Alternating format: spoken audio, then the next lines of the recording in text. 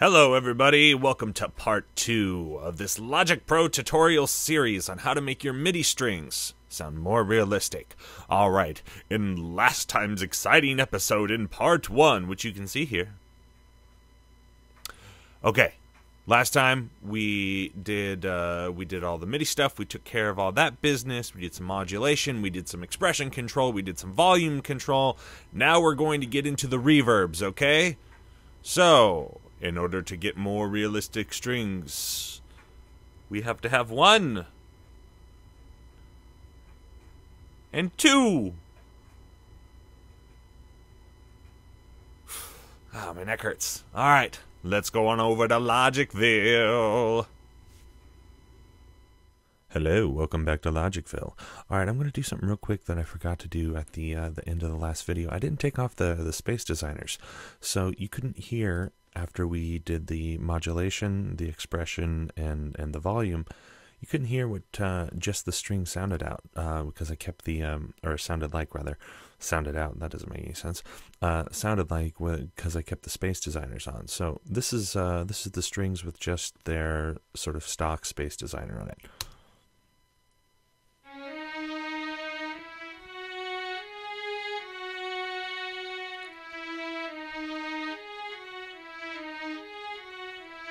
Bum, bum, bum, bum.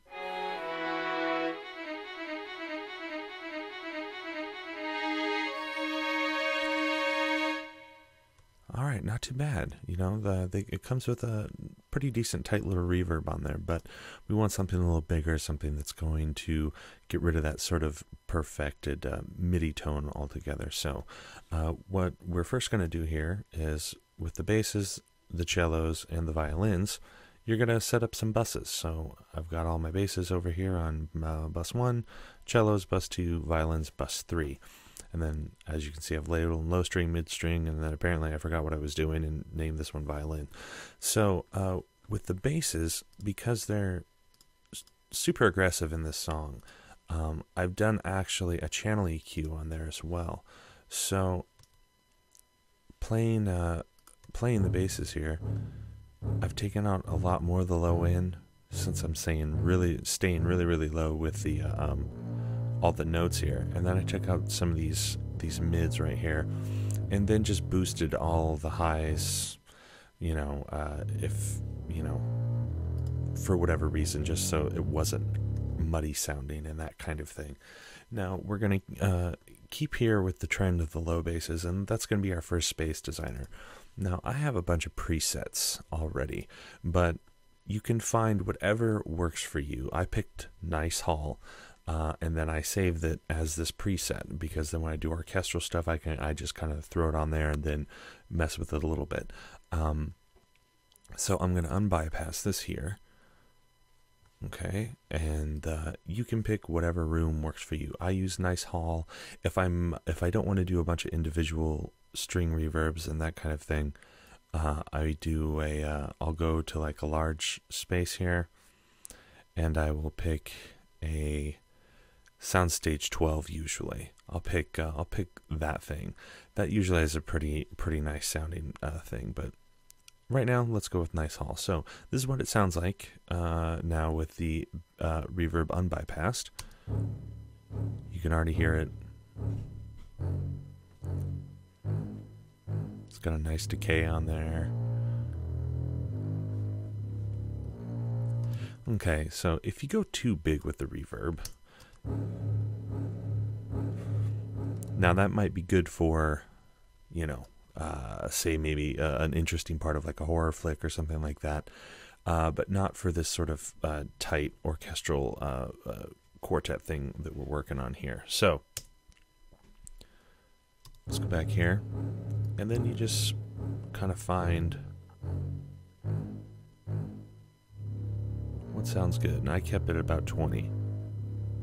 And remember, you've got a couple of other things here. You're going to have the mid strings and the violins all going. So all of those reverbs are going to be fighting each other. So you don't want to go too big too soon. Now, this right here, this basically gives it, think of it almost as like a second volume switch, but it also brings up sort of the clarity of the strings.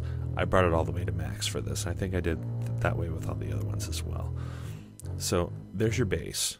Okay, now let's get rid of all this, and let's just be smart about it here, and we'll just select the mids. So this is our sort of ostinato phrase. Bum, bum, bum, bum, bum, bum, bum. Whoops.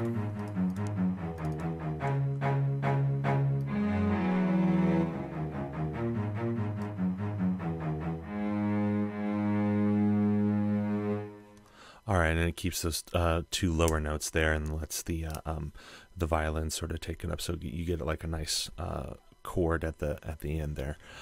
You can hear the ostinato phrase, and it kind of sounds fake, even though we've done a lot of the same stuff that we did down here in the violins. So that's why we need to add in this bad boy. And I've taken some of the dryness back on this one, and I've made this one even less so, it looks like. So yeah, it softens them up quite a bit already. If you bring it all the way forward, it's going to be too loud, a little too aggressive. So I kept it right about there, all the way back. And it just sounds like you're recording like on your cell phone at the end of the room or whatever. So let's go back. Once again, because there's so many notes going on, that's why it's not even at 20, because even at 20 it sounds a little much. So I backed it all the way off to 29, 30. Once again, this is a preset of cello strings. Nice haul. So that's that one right there. Then with the violins here, single this bad boy out, and these are all the violins. Now the violins seem to have the most at -16. That's all the way up the dryness. So let's take a listen. And there's the sound that we're used to from the last video. Once again, if you go a little too dreamy, a little too crazy, but we want a little bit more than the other ones, since they're such a prominent thing and they're going to be doing the most work. You know, it's I think to have a little bit more on there, and they have like those flowing phrases, and then have the dryness all the way up on this, because once again, if you take it back, it just sounds too far away. Now in an orchestral situation, like a full orchestra, when you've got a ton of tracks, you might want to do this. However, for this, I have it all the way up.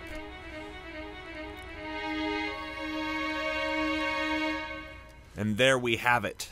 Now they're starting to sound pretty good. We've toyed with the MIDI. We've added some reverbs. We did some bussing. All that's left is the compression and all the final little tweaks. So, join me in part 3 for all the final sauce. Just stick it all over that sound burger we're making. That was a stupid analogy.